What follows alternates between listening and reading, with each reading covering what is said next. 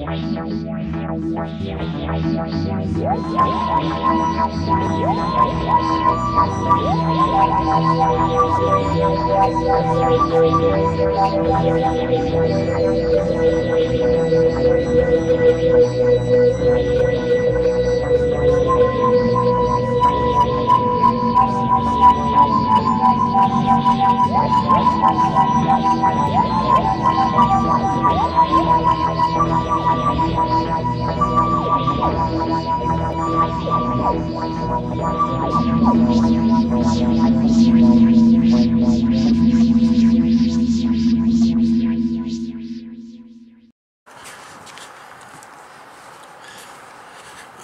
everybody, welcome back to the next segment of the BTS vlogs.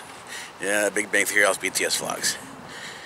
This is the first segment of the 80th episode. Yeah, 89th, the 79th episode is in the editing bay right now as we speak. And we had a chance to do our peripatetics here, so let me give you time and date stamp. It is 17 hours and 8 minutes into the day of Monday, August 22nd, 2016, and we are heading shopping. Yeah, I'm going to Sears because I got some. I got about $90 worth of Sears points, so I'm gonna go blow that. Get some bedding, and then possibly, well, get some candy too. You know, you can't go shopping with the points and just get necessities. Well, for me, candy is a necessity. I'm kind of a sugar fiend, so yeah. But walking keeps me healthy. This keeps me healthy, so for me, it's not too much of an issue. Just gotta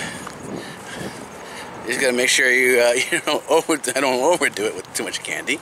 But you know, never hurts to have candy around. So that's where I'm going now. The delivery came in fine. The tablet is now charging, and it'll take me about 3 days, just about 3 days, to configure the tablet to get it to where the customer will like it when it gets into his hand. So basically, what happens is, the more often than not, the stock configuration that comes with the factory is not necessarily a good configuration. It's basic, but it's not good. A lot of people want something, well, more functional, and that's where I come in. Is that people, when they get a tablet from me, get a fully functional tablet that's already been configured. So when they get it home and when they get it to their house and turn it on, there's nothing to do but turn it on, and that's it. And if they want to make changes, they can make changes, but other than that, it's pretty much easy going, and you can do more or less what you want to do with it. Now, I'm trying this now. I don't usually walk at this hour, but there's a cold front coming down from the Arctic, so instead of being 90 degrees plus, it is now just 72 degrees. There's a nice wind, so walking is not necessarily a bad thing at this particular point in time. Because usually between 2 o'clock in the afternoon and 6 o'clock in the afternoon, that's when you get your high in terms of your heat. So in this season anyways. So what you want to do is you want to avoid walking at this time. So typically we never go walking at this time, and again, this is not our typical shopping because we're going to Sears. This is where we go to our bulk place as well. The bulk purchases are in the same direction. So not all in all, not necessarily a bad day. I don't have anything to think of right now. I'm not really thinking of anything to talk about, but I may want to come back as we continue along. I'll maybe think of something to say. Maybe on the way back we'll have more of a discussion. Anyways, I will see you in the next segment because I'm coming across the street, and this is a major street, so off goes the camera. Alrighty, vlogging by security light again. It is 23 hours and 54 minutes into the day of Tuesday, August 23rd, 2016. Yeah, we're back for another observation session outside for atmospheric physics. Now running the observation program just about 4 hours from 10 to about 2 o'clock in the morning, and 10 p.m. to 2. And well, not much is going on tonight. I don't expect much to happen tonight. I can see some of the cloud, the haze coming in. So some of the stars are obscured. Basically what I do is I look to see if I have a overlit. I see the overhead haze coming into focus. What I end up seeing is on the satellite. So when I come out here, how do I determine there's a haze? Well, you look at the stars, and if the stars start twinkling a lot, or they become obscured for a bit of time, then you understand that there's a haze back there, and this is where you begin to do your work in terms of understanding, okay, there's a haze there, how much of the haze is there, what does it do to the starlight? The thicker the haze, basically the star starts to dance around, particularly if they're on the low end of the horizon. This is actually what causes people to believe sometimes there's UFOs. Or, oh, look at the object, it's moving around very quickly. Well, it's not. These are effects that are occurring in the upper atmosphere. And when you're looking at it, when you're seeing the light coming to you, you're seeing it dance around because it's going through the different points in the cloud. This is diffraction, this is reflection, and that's exactly what's happening as it comes to your eyes. So, anyways, I'll leave this here for now. Alright. It is 1 hour and 5 minutes into the day of Wednesday, August 24th, 2016. Yeah, I'm vlogging by security light again. That's what we're doing here. We're gonna get the right position. Here we go. That's good, right? Anyways, yeah, I finished my observation more or less for tonight. It's like 1 o'clock in the morning. I didn't expect much to happen tonight. I expected more or less a clear sky and very high ceiling. And that's what I saw today, very high ceiling. There was a slight haze coming in, but not much. And that's exactly what I saw on the satellite. So I am now matching up observation with with what I see on the satellite. I've got about 10 different perspectives so far, and that's seems to be giving me a lot to sort of look at, a better understanding of what's going on in the atmosphere. And that means I can start sort of expanding my horizons and sort of push the envelope and see what more I can actually see. I've got a couple things I want to take a look at, but again, these things, they take time. Yes, there are patterns that shift almost every 3 hours. There seems to be a 3-hour shift to certain patterns, and then others can last a week and a half or even longer. So the question is what happens when, and sort of just watching and seeing how things change when they change. And this is the thing of observation. Observation, particularly when doing long-term projects like this, are not going to be overnight. They're not going to be very simple. They're not going to be right away. And so you have basically long hours. Well, 4 hours every night, right? 4 hours every night doing the observation from 10 o'clock at night until 2 o'clock in the morning. And usually it's almost 1 o'clock. It's a little past 1 now. I'll be out for another half hour, 45 minutes, and that'll be it. And not much would have happened tonight. Other nights, I'll be out like this, and unannounced, here comes a rainstorm, or there are clouds that look interesting enough I can actually film the clouds, right? So that's what I'm working on now, is filming the clouds. But if there's no clouds, this will be seen. There's nothing to film, so it becomes a rather boring night. So yeah, that's kind of what's happening here. I haven't vlogged as much as I should have. The schedule's kind of fallen off a little bit. But I will be vlogging again tomorrow, because I will be doing food shopping again tomorrow.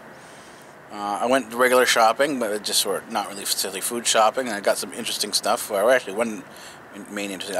The thing I wanted to get that initially, and this is the way things go sometimes. Sometimes the things you intend to happen don't happen, but the things you don't intend to happen, or something you have no idea what's going to happen, happens.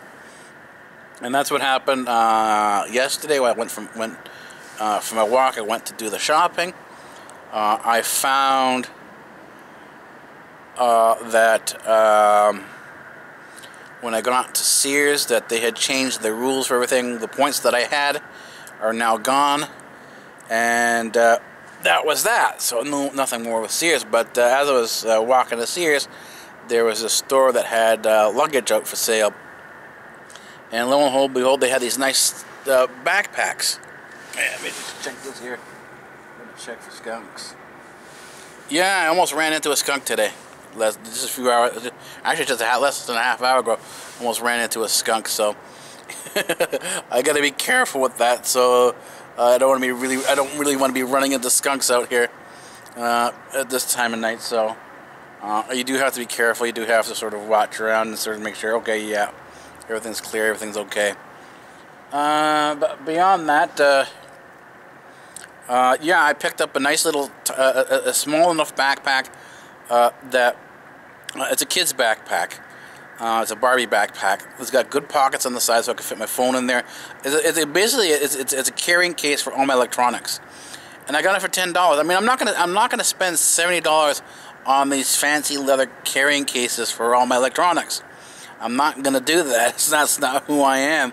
I'm the type of person who I'll spend. Well, yeah, I'll spend maybe the most $20, but my preference is to spend just around $10 for something, and that's what I did. I got a nice bag it's large enough that it will fit a laptop in it, so I can carry both my tablets, my phone, and a laptop in this case. I have my Bluetooth pill speaker and this camera, so I can carry all these different things and not worry and still have room left over. So I'm very happy with it. I mean, for $10, that's a really great deal. See, holding it right changes the lighting on here. This is one of the things I noticed about some of the vloggers, is that they'll film into the light and they won't sort of be careful with how things seem in the how they see in the sort of the brightness in the monitor. And sometimes it's either overexposed or it's underexposed, and you don't get as good a shot as you could have gotten if you were just a little bit more careful with these. But you know what? They're learning. This is I'm talking about the kids' vlog. They're learning. They're doing a good job. So at 12 years old, you can sort of go, oh yeah, okay. Particularly when you see the parents even make the same mistakes. They make the same mistakes in terms of not aiming the camera properly, so you have either a picture that's overexposed or a picture that is underexposed. So you know, dark. So yeah. Anyways, I'm gonna leave this here for now, and I'll talk to you probably for Peripatetics tomorrow. We'll see what ends up happening. I'll probably might vlog before then. We'll have to sort of see how this ends up working out in terms of the amount of filming that it's actually gotten done. So, you know, did we get enough done, or did not get enough done, or, you know, that's sort of the whole thing. You know, do I have enough to fill the 30-minute episode or not? Anyways, oh yeah. Episode 79 is still in the it's done editing, but it's gonna be described and then put up maybe sometime tomorrow. Anyways, I will talk to you in the next segment of Big Bang Theory's BTSvlog. All right, take it easy. Well, hello everybody. How you doing? Long time. Well, not really long time, but. Time for another segment of Big Bang Theory's BTSvlog. Yeah. Time and date stamp. It is 4 hours and 10 minutes into the day of Wednesday, August 24th, 2016. That's the... I thought that was going to be the end of the vlog, but I guess not. it's the end of the day anyways, so we'll see what ends up happening tomorrow. I ended up staying up till now because I had to finish making the tea. This is when the teapot is now off. Not the pot, the whole brewing system. Right now it's I have a 9-liter brewing system for Chinese herbal tea. That is now off.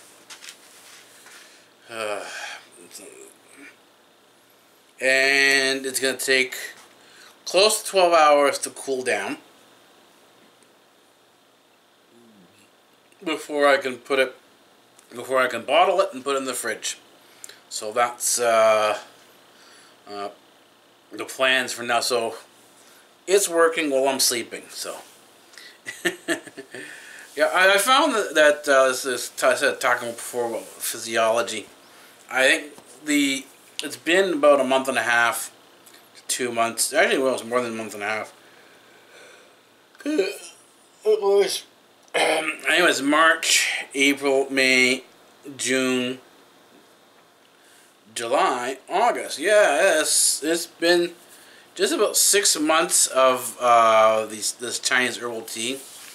It is flavorful to have with milk, as I always find pop or juice.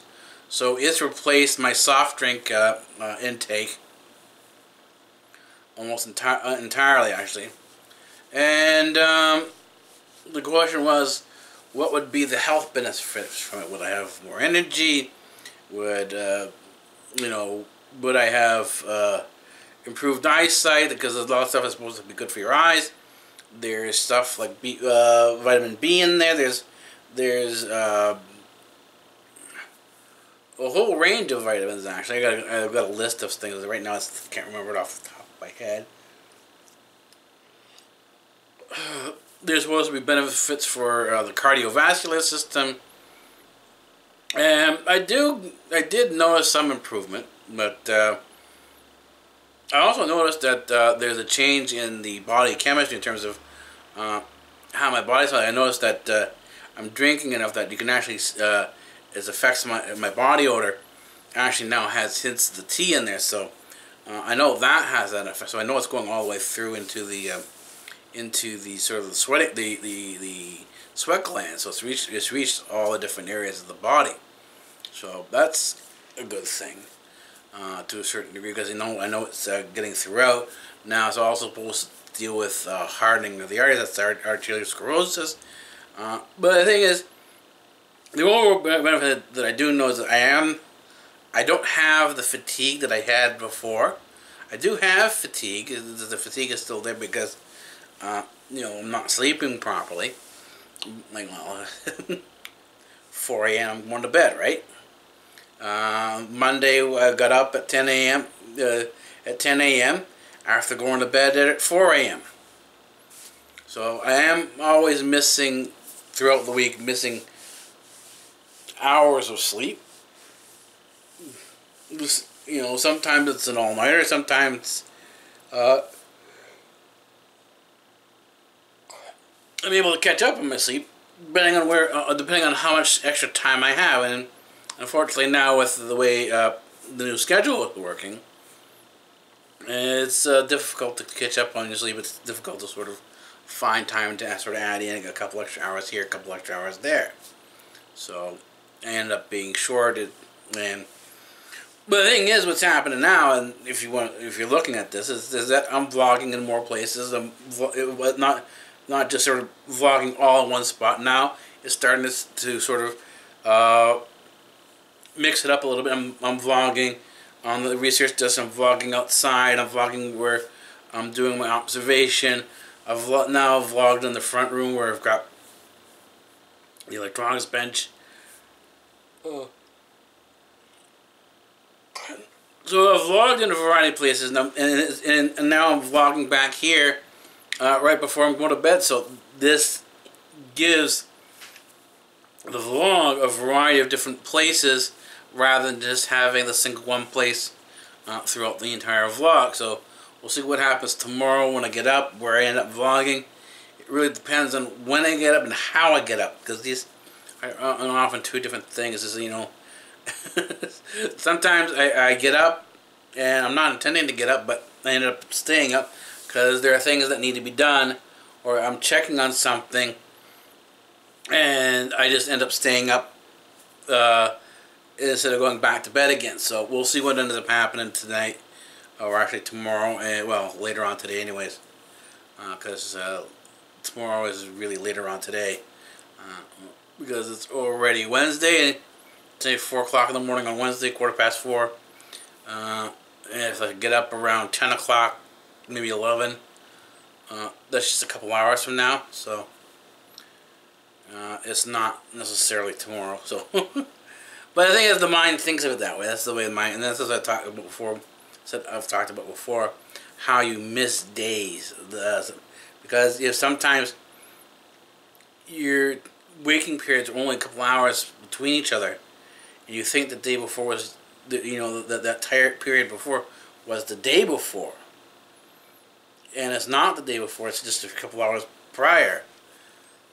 Well, then you start messing up your days. You start messing up knowing what day is where. So, anyways, I think that's going to be it for now. I'll say good night because I am falling asleep. So, good night, and see you in a couple hours.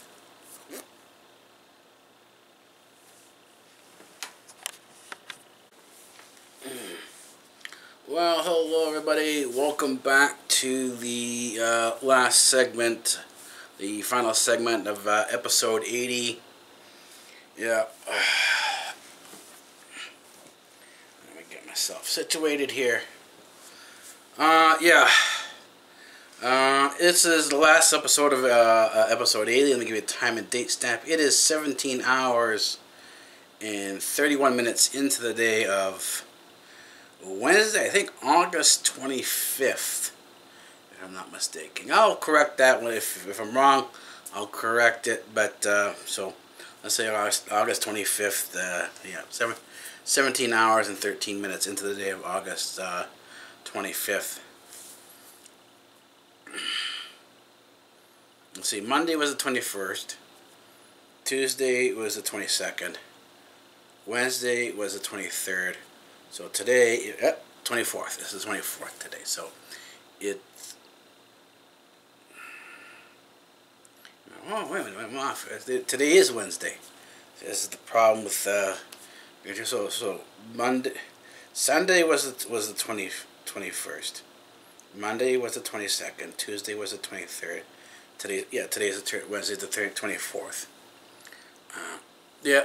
So it's the 24th today. So it's 17 hours and 14 minutes into the day of Wednesday, August 24th, 2016. So I figured it out. This is what happens when you lose track of your days, when you think day is night and night is day, or you're only sleeping a couple hours in between things.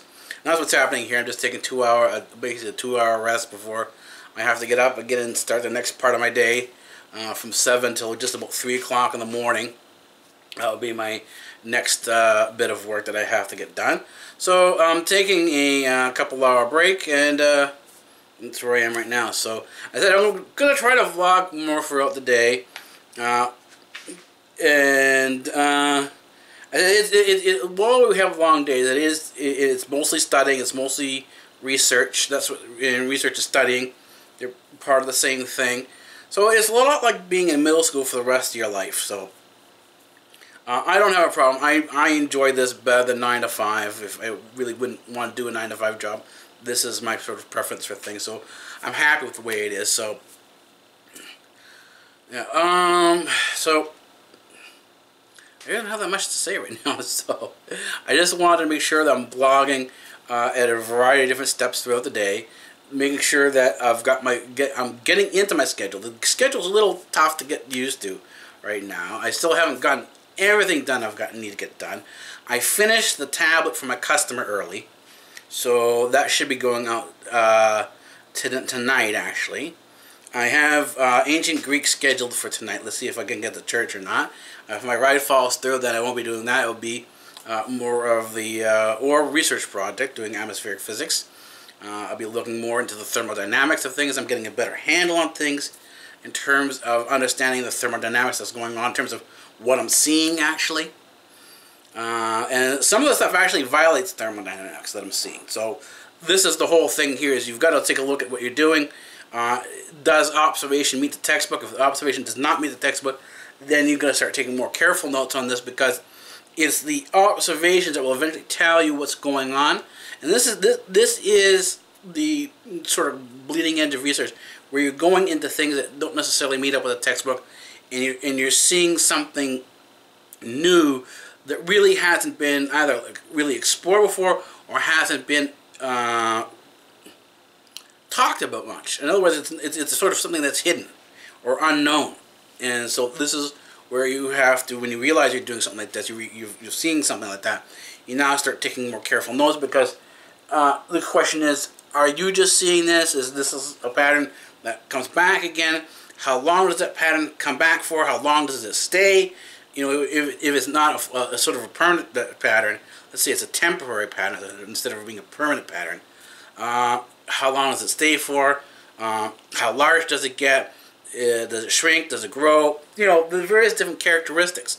So that next time it comes back, if it does go away, you can start tracking again. And this is what sort of makes a project like this really prolonged, because things change with the season. And as we are shifting our orbit, the thermodynamics actually shifts as well. So this has to be accounted for as well. So even if you do one whole season, right, one whole year or 4 seasons, well, that's one whole year, one whole orbit, right, accounting for all the positions in the orbit.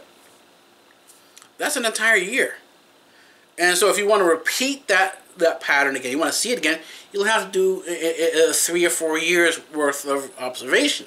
So that's a fair chunk of work to get done, fair chunk of observation to be out there all that time.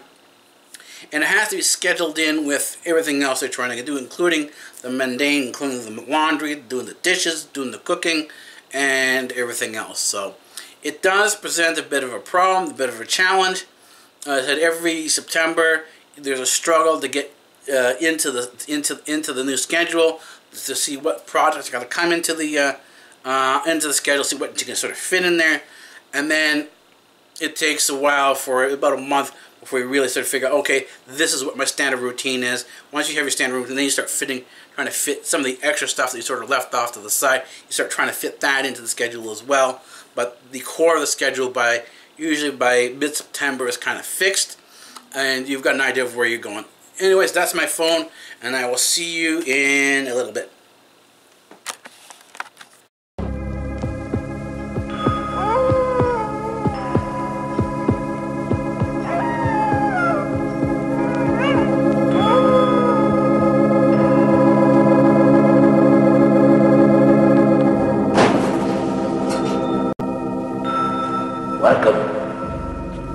Welcome to the library, and I am the librarian.